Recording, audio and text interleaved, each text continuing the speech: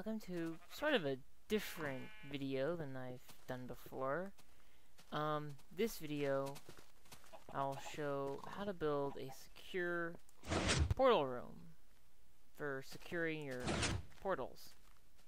The basic design of this room, let's say right now, is not mine. The idea of a tunnel with portal on the left and the right, in front, another tunnel, that kind of thing. Not my design. Nor is the idea of using the half blocks with the pistons. No, that's not mine. What's mine is the actual wiring underneath. The design I'm crediting to Archmage Melik in his Minecraft Let's Play Season 2, Episode 24. I simply liked the design and decided to see how such a design would be wired with 6 pistons as opposed to the 4 used in his video. So yeah, it was actually quite fun. I enjoy this kind of designing. Anyway, so it's got this little loop. The lever triggers the redstone here, and then the loop is only a loop because with this block here it no longer is a loop. And it comes over this way, goes up there, and it splits, and that wire goes up to top piston and the middle piston. This wire comes over to the bottom piston, and on the other side it's much the same thing. The wire comes from over there and then loops around and goes to the top piston, medium piston, yeah.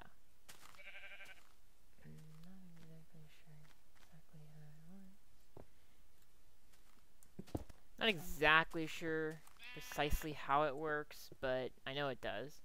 As you can see, the redstone barely has enough power, but it does have enough power to do it. The other side is much the same. It has the same basic loop as the glowstone side.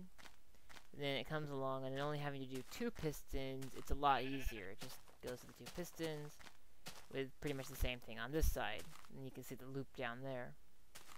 So all in all, it creates a very nice and secure portal room.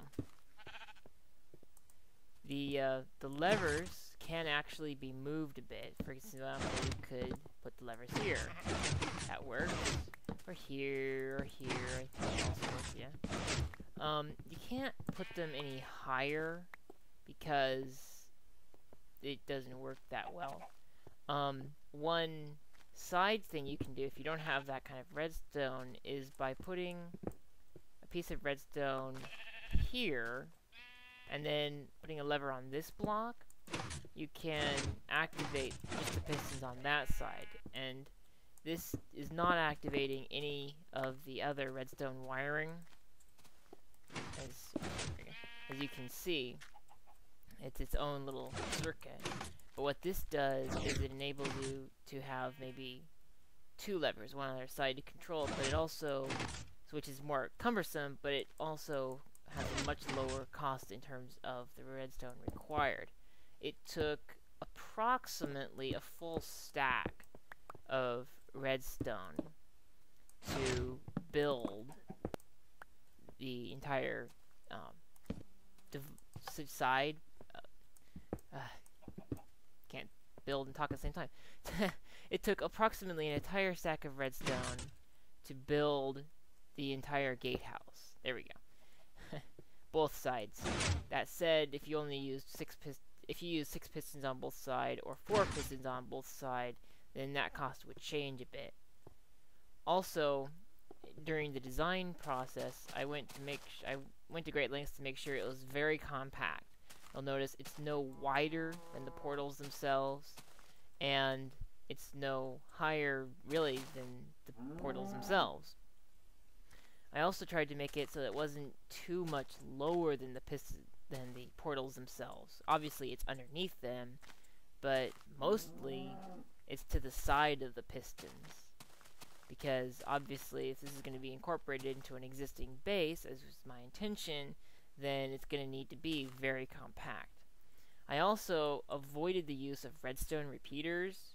For example, I could have made this more compact by putting a redstone repeater right here, breaking this wire. This would have worked as well.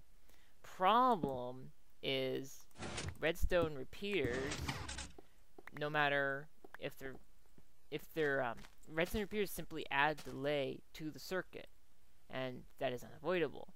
And so as a result, I put the levers in such a spot so that by the time the redstone gets to the pistons, it hasn't run out of power yet.